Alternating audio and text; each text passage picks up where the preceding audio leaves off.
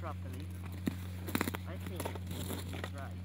So there's a decline in the rate of growth of sea ice in the winter, and there's an increase in the rate of melt during the summer, and now the area has gone down much faster than it had in during previous decades. Also, the thickness has gone down, so we have to measure both the change in the thickness and the change in the area, and we can see from that how long we have before the ice will disappear completely from the Arctic Ocean in summer, and it won't be very many years before that happens.